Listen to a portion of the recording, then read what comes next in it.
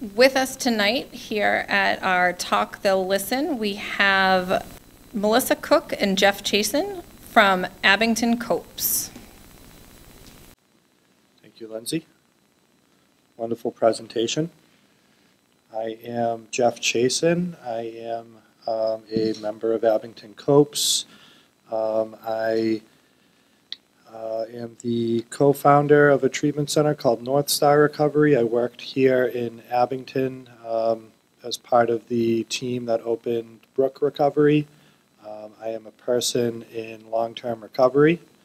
And this is Melissa. Yes, I am Melissa. I lost my sister last year. She lost her battle with addiction, so I needed to find something to do, and this is what I've put that passion into. So to tell you a little bit about what what we do, I'll break down the C.O.P.E.S acronym and what it means. The C stands for community, the O for outreach, the P for prevention, E for education, S for support. And throughout the year we are planning different actions, whether it be fundraisers or events, to also have a presence in town events and happenings such as this.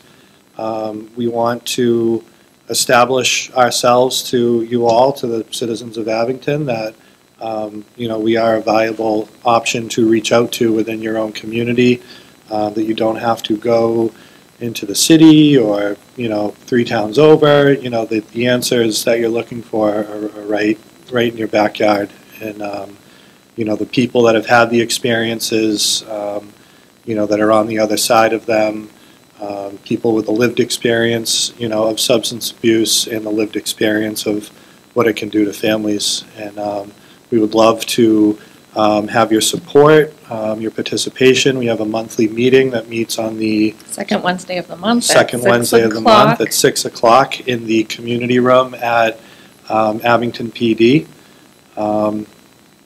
And a good way to stay in touch with us and up to date on any events that we have upcoming would be to follow our Facebook group called Abington C.O.P.E.S, if you're on Facebook.